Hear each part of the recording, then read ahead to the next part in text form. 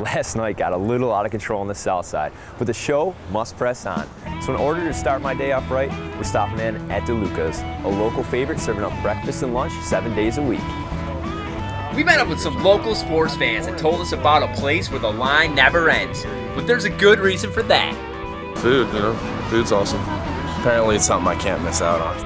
I had to check it out the other weekend and it was amazing, so here we are waiting in line. We were told Deluca served up some outrageous orders, and even when we saw them on the menu, it was hard to believe.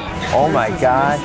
Oh yes, very worth the wait, very worth the wait. It was impossible to decide what to order, but we knew we got it right when we heard this question. What kind of ice cream and fruits did you want on there? Told you we're gonna start the day off right. While waiting, we wanted to know how we could capitalize on our time in Pittsburgh. If you had 48 hours in Pittsburgh, what are some things that you would do? I'm going to see a Steeler game if you're here during the football season, or a hockey game. It's really a sports town. We would pack PNC Park if they could get to 500. Which team's your favorite team in Pittsburgh? It's got to be the football team. You got one of those terrible towels? Oh yeah, several. I have 6 of them. It's the culture here. Right. Yeah. Is it because you're champions? You're a city of champions? That is something to do with it. She always makes fun of my friends and me because when the Steelers get to the Super Bowl, we're just like, yeah, of course we got to the Super Bowl. Believe it or not, there's a lot to do in the Steel City that isn't sports related. It doesn't just have to be sports. It can be. But we're men and we love sports. Like to have it be sports. What else do men like more than sports? Oh yeah, food. The kielbasa, Mr. Crow.